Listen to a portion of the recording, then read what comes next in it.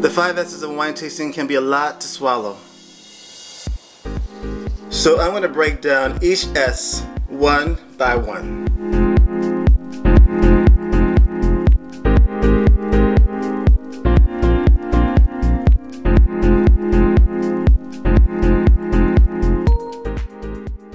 The 5th and final S is to savor. Now is your time to really assess and savor the wine. How is the acidity? What's the body? Is it dry or is it sweet? How are the tannins?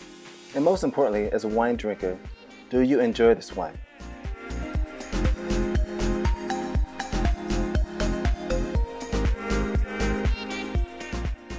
This is also the perfect time to take notes to keep track of your thoughts.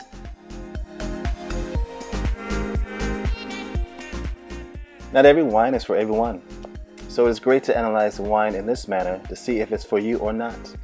That helps to find wines that are more pleasing to your palate and avoid the ones you don't like. If you enjoyed this segment, hit like, subscribe to the channel, and share with a friend. In the meantime, drink life up as much as possible.